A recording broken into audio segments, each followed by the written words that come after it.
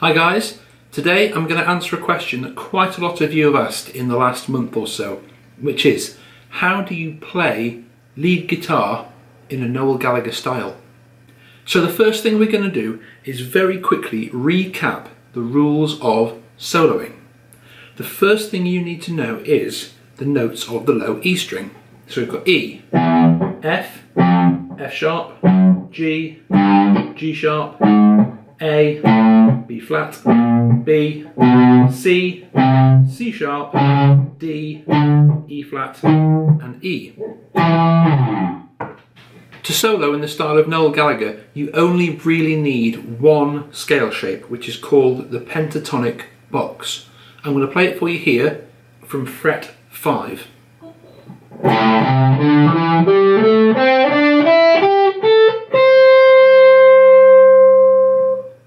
It's a very simple shape, it's easy to remember. Let me do that one more time for you.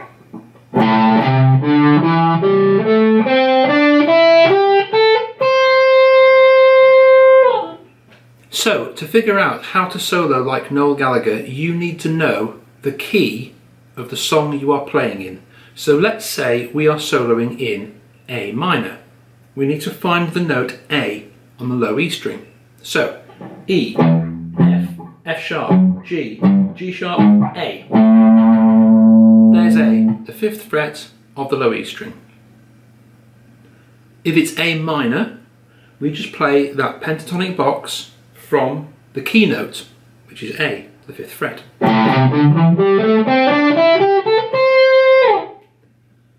And that's the scale you would use to solo Noel style in A minor. Well, it's A major. If it's A major, you find the key note on the low E string, which is the 5th fret, A, and you go down 3. So if we were in A major, like Champagne Supernova for example,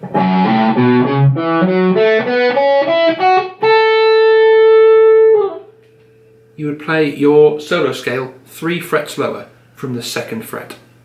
Let's try a different example. Let's say we were going to solo in E minor. We find E. So we can do it here, the open E, just an open E string, or we can do it up here on the 12th fret, which is an octave higher.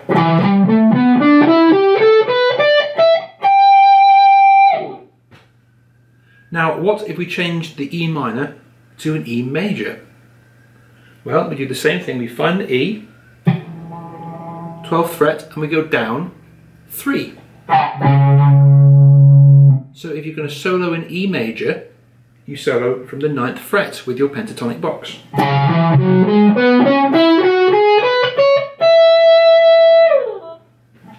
So, you know the key that your song is in, you know the position you are playing your solo in. What next?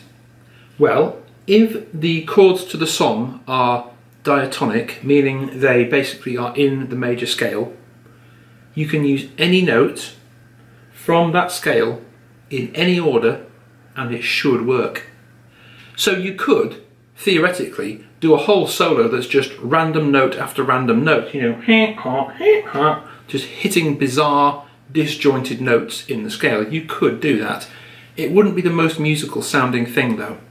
So to help you come up with some ideas and develop some solos, I'm going to give you 5 licks to go into your personal solo lick library that you can pull out when you're doing a solo while you're kind of thinking what to do next. These are musical commas, musical ums that just keep you playing while you're deciding what you're going to do next. And each of these 5 licks is taken directly from Noel Gallagher's lead playing to help you get a bit closer to emulating his sound if that's what you want to do. So I'm going to demonstrate each of these licks in A minor from the 5th fret, but they will work in any key.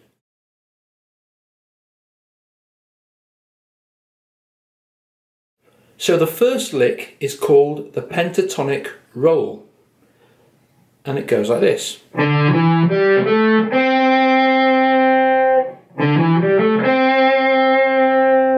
Now that I alternate picked it, but you can use hammer-ons.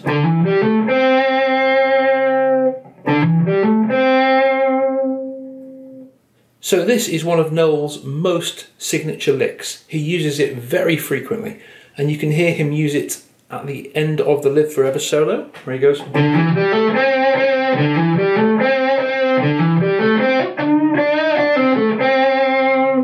You can also hear it in Champagne Supernova, where he goes.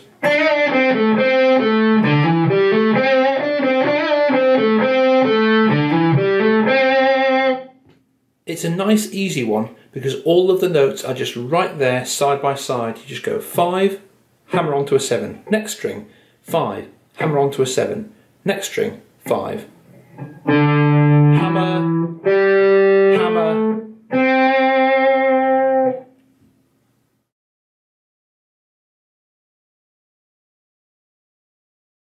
Now let's move on to lick number 2, unison bends. So if we climb up the scale, these are the 2 notes that we need. The 7 on the G and the 5 on the B. Those 2 notes. If you're in a different key, in a different position, it will still work. A unison bend is where you hit both of these notes together, but you push this one here, the lower note, you push it up to meet this note. So you're bending this one up while also hitting this one.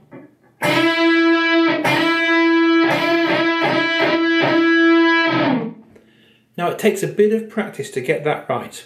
So index finger on the 5 of the B, ring finger, and you want your middle finger as well underneath it on the same string to help push. And really for this you want your thumb round here as well. You don't want your thumb on the back, you want it here to help close in like a vice as you squeeze. So hit them both at the same time, using both of these fingers, bend just the G and not the B. You can do it a whole octave higher if you want.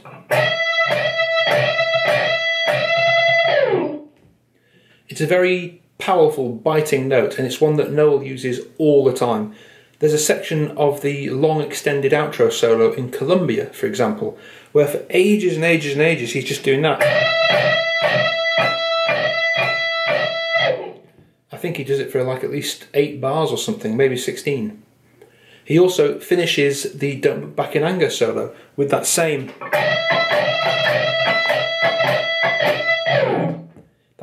unison bend.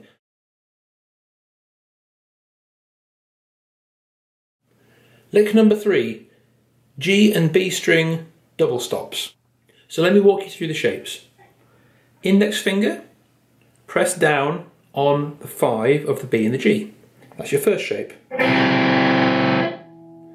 And then you bring on your middle finger to the 6 of the B and your ring finger to the 7 of the G.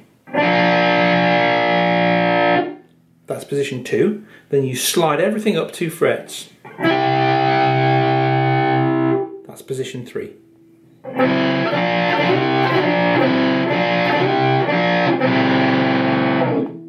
Now Noel does this in various different solos. He does it in She's Electric, where he goes. He does it in Some Might Say, where he goes.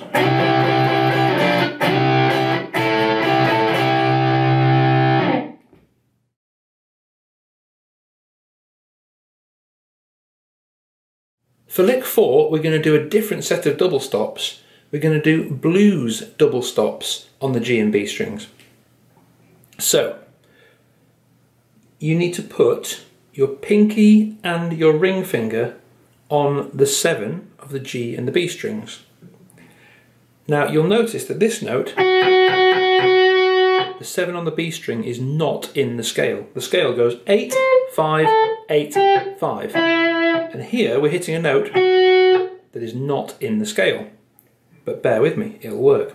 We're going to hit the 2 7s, then we're going to bend them both, up and then unbend them. And then come down to this. 2 5s.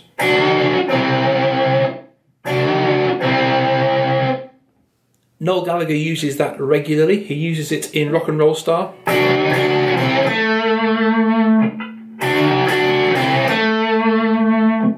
He also uses it in Bring It On Down around the 3 minutes 26 mark, where he just keeps going.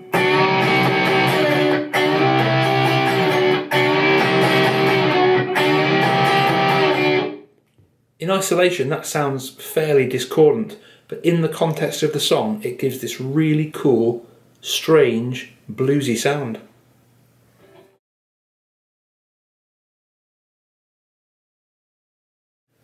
And the last lick, lick 5, occurs on the highest note of the solo scale on the B string and the highest note of the solo scale on the E string.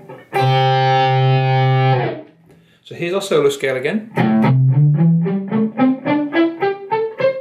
And it's these two, the 2 8s that we're going to look at. Noel tends to use these 2 notes, the 2 8s on the B and the E string. He uses them to crescendo at the high point of a solo, and he tends to position shift up there with his first finger, and he uses his ring finger to hammer on 2 frets higher on the B and the E string. So he can do this.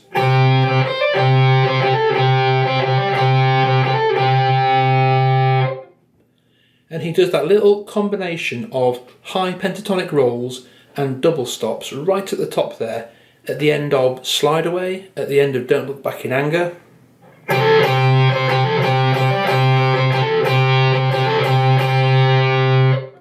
It's very simple, but it's very effective and very melodic. So, as you practice those 5 licks and try to also develop your own sound and style, one of the most important things to remember is you become good at soloing by soloing.